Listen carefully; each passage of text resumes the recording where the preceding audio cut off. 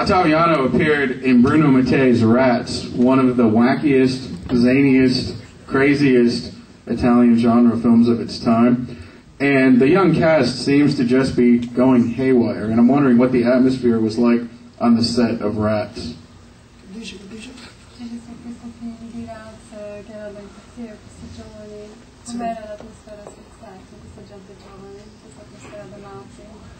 Guarda, ti posso dire, era tranquillissima perché ognuno faceva come gli pareva.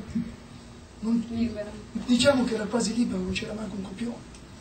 No, quasi giornaliero. It was really free. Everybody did whatever they wanted, so it was actually really easy. There was kind of like no script. It was kind of like just randomly moving forward from scene to scene. A question for Beatrice. You ended up in a starring role in Aldo Lado's film, and it's a film that unfortunately didn't get released here, but can you describe that film a little bit for the audience and your experience in making it?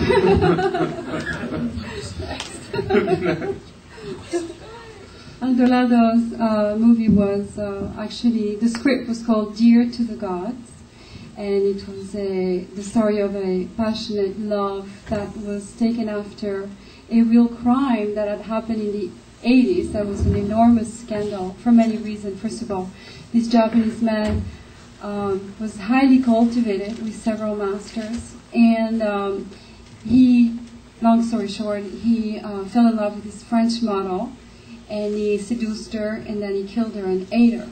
And for a very long time, they couldn't find the body of this woman. So the police went to his house over and over again until they finally got a search warrant and found out that she was in little tiny sushi pieces. And the twist of the story, not only how sick the story was about him loving somebody and wanting to eat them, was that he asked to be extradited to Japan for his trial. And in Japan he got very, very few years because they called his crime a crime of passion. So he was sort of forgiven because he had killed in the name of this passionate love, and he was understood. That's how the story came out. So it was a huge story in Europe. People wrote about it and did a TV series, not a TV series, but like kind of like a movie of the week, and there were a couple of movies made. Aldo Lado wrote the script about it, and when I was cast, I was actually the model that the original Japanese man had seduced and killed. And I was having this frenetic life, looking for jobs, looking for better parts, wanting to be this star, international star. In my 20s, I was very, very taken by the career. I mean, I was taking dance classes, singing classes, and learning English and being the best I could be as an actress. So when I was cast, I was really the Valerie, the character in the movie. And that's really hard for me to talk about this movie because it ended up really being traumatic, and it marked the end of my career in so many ways. I was, at the end of the story, introduced to the concept of, instead of being just seduced and killed, but understanding the philosophy of this passion and the passion of it, and completely tapping into it. And when Valerie comes to this understanding and this world, this very etheric, Zen world this man lives with, she's embarrassed to go back to her own world that's so superficial and narcissistic and useless, and she decides she wants to die. So at the end of the movie, I actually invite him to kill me because I want to live in him. So the movie was very intense. It was 6 weeks, and I got like 4 hours of sleep at night, and on the weekend I was doing dance rehearsals. And when the movie came out in Japan, I was not invited, but the man who had committed the crime was. And so I received a phone call from the actor who was the co-lead with me, and he said, "Oh, Beatrice, the most amazing story. I just came back from Japan,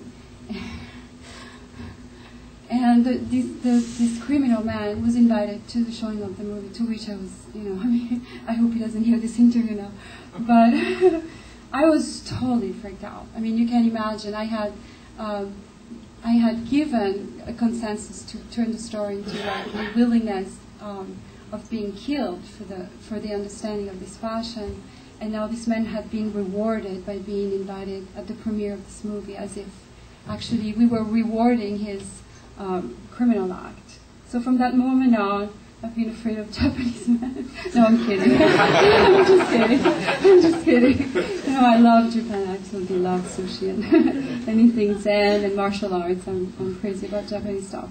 But it was just, I was like probably really stressed out about how exhausted I was from the movie and the way it turned out at the end. Great movie. And I'm glad it wasn't released, because I had a double, and the double was invited to shoot extra scenes that weren't in the set, and I kind of lost trust in the director, so there was an interruption in the movie, and I had to get an attorney, and nobody wanted to represent me. And then in Rome, the rumor was that Beatrice gets an attorney to sue a film director or a producer, or at least she threats, or at least she gets representation, and no one will want to work with you. So I guess in a way now I have a different career, and I'm happy I have like a peaceful life. There's no more crime, but eventually all experiences teach you something. I guess that was intense, and I'm glad it's in the past. Thank you. I don't know if you wanted to know this. That's good. We're going to open it up to the audience now, and for the first time, we have a mic, so that the questions can be heard. That's right. We've got people here filming, so let's... For the esteemed panel and their wide body of work, feel free to ask them any questions. Let me look this way. Somebody from this side of the room got a question for somebody? Let me just pass this over, and you ask. Mr. Cliver had the opportunity to work with Joe D'Amato. I'm just wondering what that was like. Joe D'Amato, what was he like to work with? Joe D'Amato became my best friend, and to work with him was a pleasure,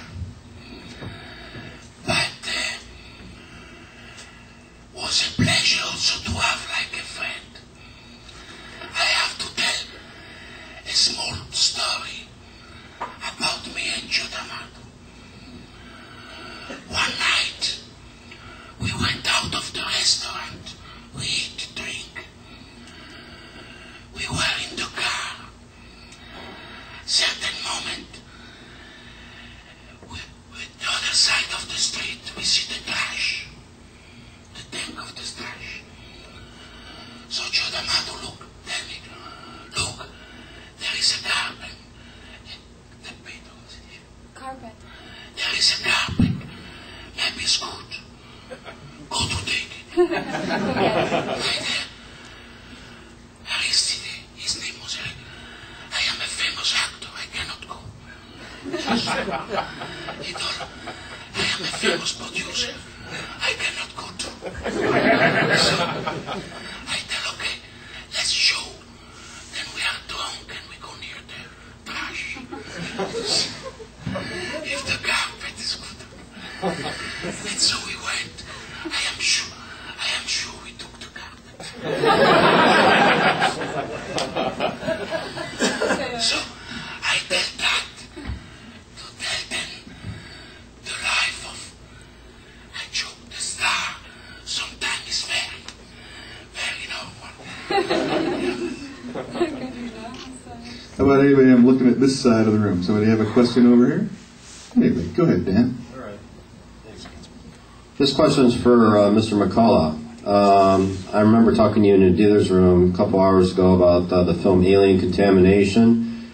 Can you talk about, with the rest of this wonderful fans and all this wonderful crowd here in this room, your experiences working on that film and with that director? I thought it was one of the worst scripts I'd ever seen in my life. I was more than happy to do it. I mean, the wonderful thing about I did 3 films in Italy. And the wonderful thing is, I had 3 locations in New York, at least a week each time, locations in the Caribbean, locations in South America and Colombia, and then working in Rome, which is the eternal city, and it's a marvelous place to be. And the Italians are sort of marvelous people. To get an opportunity just to do 1 film is fantastic, but I did 3, and the last one, I say, was Alien Contamination, which was, to put it in its most abbreviated form, crap. It really was the most awful script that ever existed. And I have denigrated it from